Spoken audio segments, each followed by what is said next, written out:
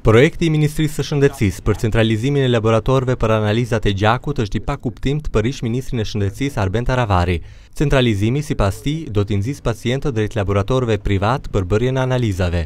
Ish-ministri konsideron se vendi ynë nuk është i gatshëm dhe nuk ka laborator që do të mund të përballojnë fluksin e madh të analizave. Për shembull, unë e them regioni Pollogut e ka vetëm Tetovën. Të gjithë qytetet dhe komunat prej regionet të Pollogut, gjakun që mblidhet në spitalin shtetëror duhet t'i dërgojnë në Tetov dhe aty do bëhet dë mblidhen shumë rezultate prej gjitha qendrave, prej gjithë mjekëve am.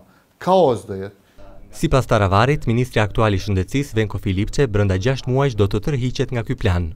Të vish në situatë që të thosh se në Maqedoni do të centralizojmë kontrollën e laboratorëve vetëm në 8 qendra në Republikën e Maqedonisë, është nonsens. Është mendoj një skandal i llojit të vet të paraqitesh me kështu paraqitje, ta thotë këtë një ministri i Shëndetësisë. Po si do të qoftë, unë shpresoj se ato do e ndrojnë qendrimin dhe do të tërhiqen prej kësaj. Nuk di vend në botë, le të ma thotë një vend në botë ku ka laboratore të centralizuar. Taravari shtoi se laboratorët e centralizuar mund të funksionojnë mirë vetëm për analiza të ralla. Për sistemin e ri të funksionimit të laboratorëve, dje informoi ministri i Shëndetësisë Filipçe. Sipas tij, kjo metodë do t'i kursej shtetit miliona euro nga reagentët që teprojnë dhe hidhen si të pashfrytzueshme.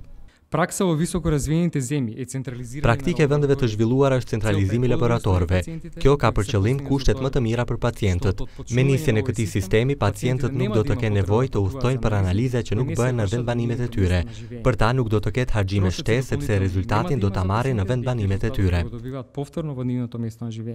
Mbështetje për këtë model është marrë nga Banka Botërore, tha Filipçe, me të cilën Maqedonia bashkëpunon për përmirësimin e mbrojtjes shëndetësore.